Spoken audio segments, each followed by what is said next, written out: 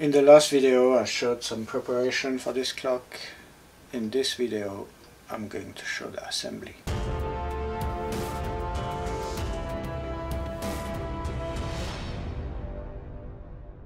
Hey guys, Jacques here. So I'm going to go over the assembly of this clock here. Follow me, let's do it.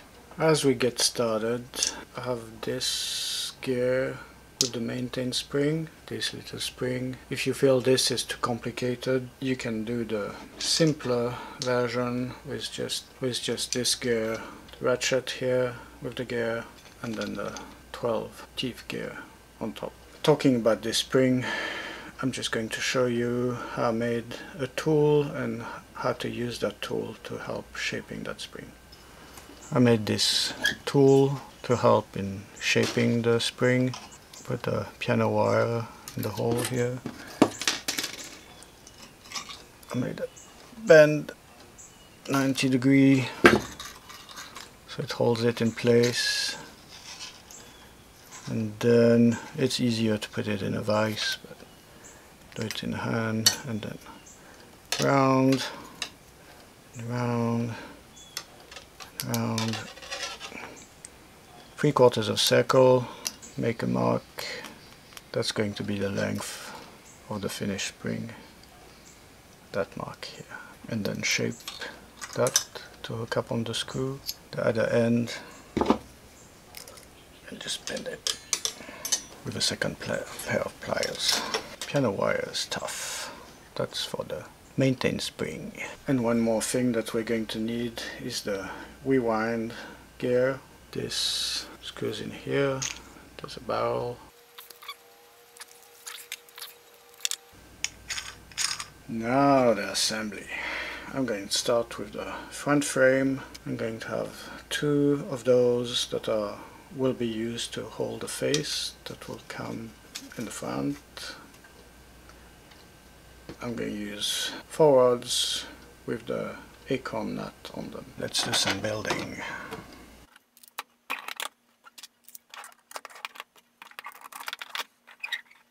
Then I'm going to place the side frames. So I have this frame here with the stop to prevent the rewinding backwards, and then there's going to be the maintain ratchet. The other side frame. Then I'm going to put that drum gear. I have a little 4mm spacer here under the bearing. I have a 11 and a 16mm spacer here. Tapered end is towards the bearing.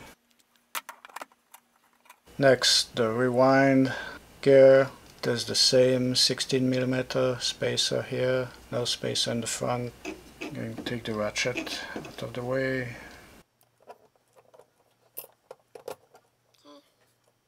Then I have this gear. There's a little 2mm washer on this end, nothing at this end. Then I have the front escapement frame.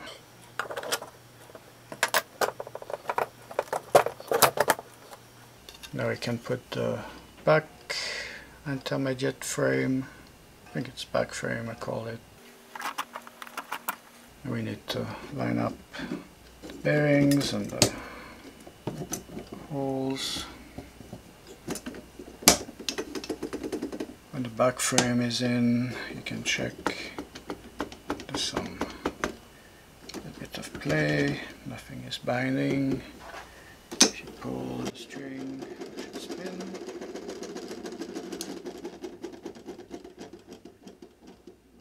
Next thing that comes in is the escape wheel. Should still spin. Now if it's the first time you build this clock, you might want to check, put all the frames, put this last frame and check that it's still spinning right. I'm going to put the anchor. On the anchor I put a 2mm washer here and a 2mm here. I can then adjust exactly the position of the anchor with the escape wheel. This is the back escapement frame. This comes up. That's where the pendulum will hook up. Before I do that, there's two 16mm back spacer. There's also a 2mm washer on the back of the escape wheel here. You can line up the old axis. Okay, now I can put the last frame. The tapered side goes inside. That hole lines up with this.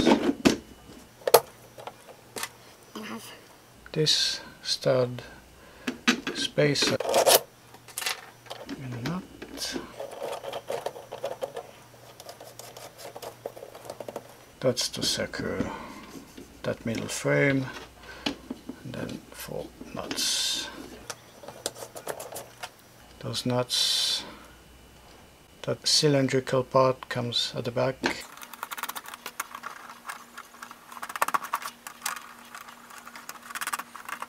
Okay, now we can give it a try. Make sure it's working before going forward. So I'm going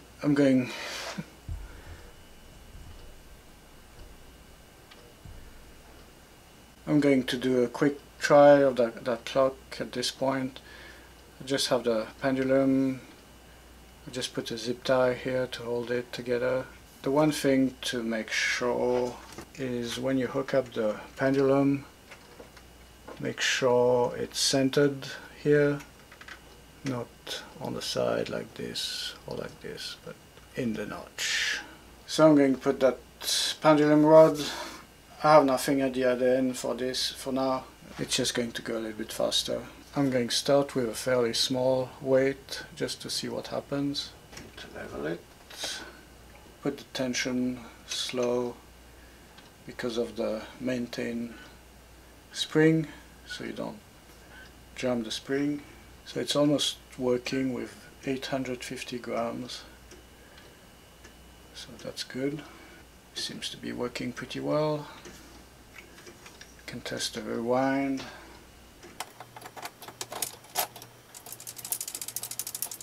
The rewind prevents me from going backwards. Going backwards would overstrain the maintain power spring. The only thing I have to unlock the lock, let it go up, then I can take the rewind key out. Now we can finish, put the hands and the front and the clutch and have a complete clock. To finish the clock, I'm going to remove the front frame. I put the back frame on some blocks. It's going to help reassembling. You can push those screws back. Okay, so I'm going to install the pans. I have that piece of piano wire. I'm going to push in the front knob.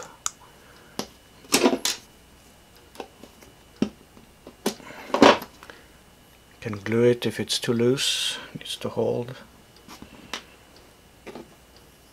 Have the hand already on the gear. I need to make sure that the hour gear is spinning on the minute gear. Can put the minute hand, then the knob, putting a 2mm washer on the back here. Best to do it this way. Once it's on, it's easy to push. Just leave a tiny little bit of play. Now we can assemble the front frame. I'm going to put the 639 gear. I have a little washer, 2mm washer here. I'm going Yeah, make sure it spins. And then the hands come in there with the same 2mm washer, remember? So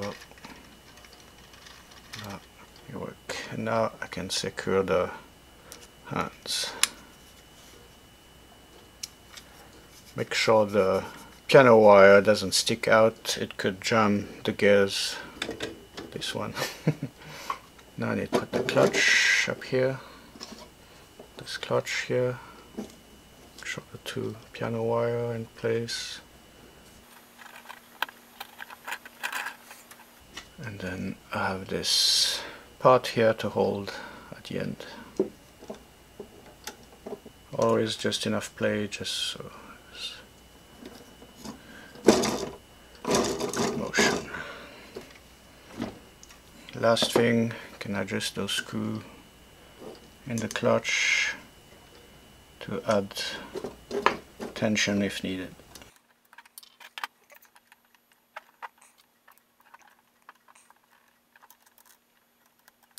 And test that the clutch is working as it should.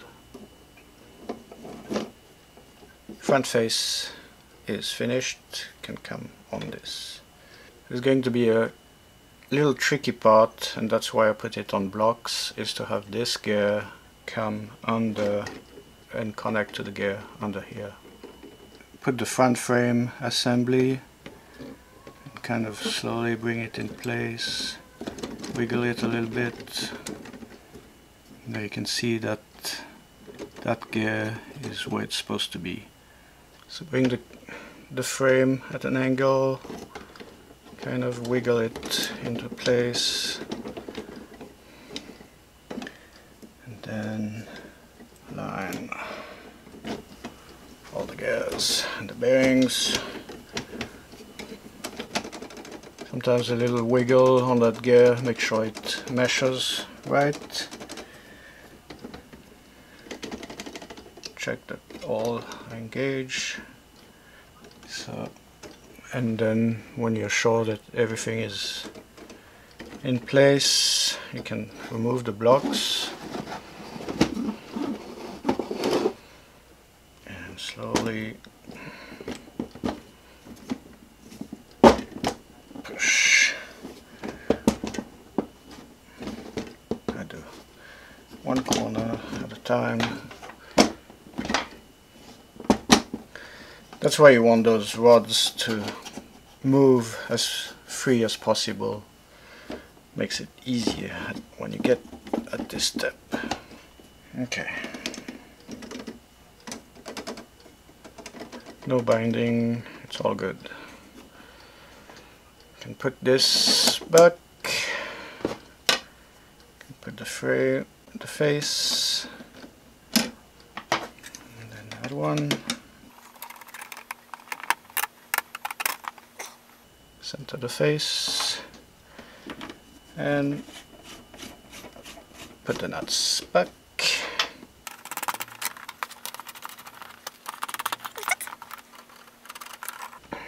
So that's the fully assembled clock.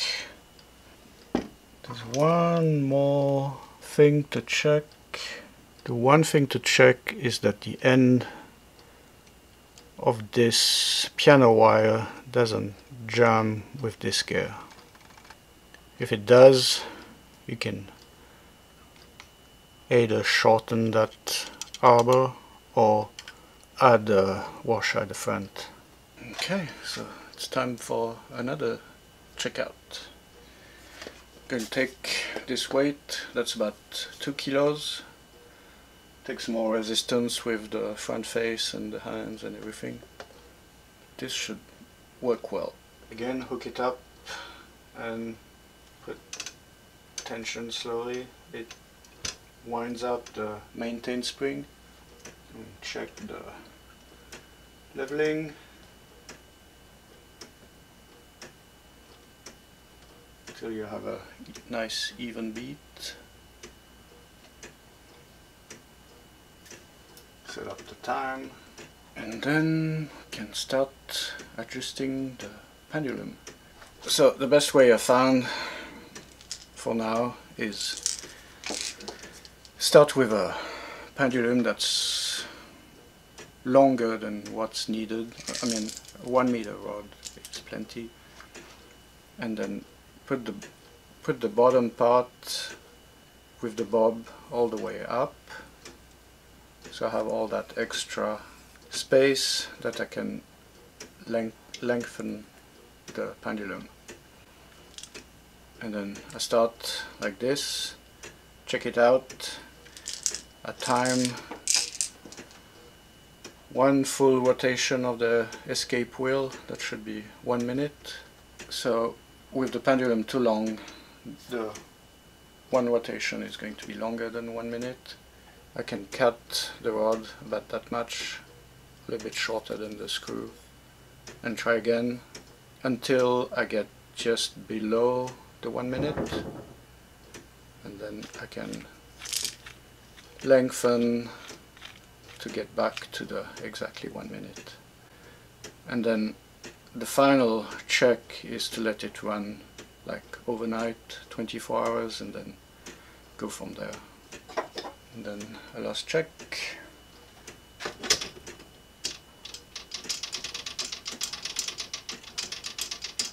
I like to hold the clock so I don't put it out of level.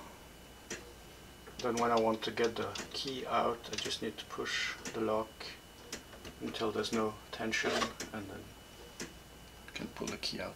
Here's clock 24 ticking along. And with the clock at this height, it runs 28 to 30 hours. And then I did this little piece, call it double. And then you can do a hook like this, and when it's installed between the 2 escapement frames, then you can double the string, put a pulley here. I have a pulley like this that I did for the Christian Huygens clock. And that makes your clock go twice as long. You need twice as much weight, but then it will go for 60 hours. You can get up to 60 hours. So that's it for this project. It was a long project, but it was also a good, nice experience learning FreeCAD, all the possibilities with the gears, and tuning up a clock that really works well, that's functional since it goes over 24 hours. I'm going to upload the files to my mini factory, and they'll be available over there for a small fee.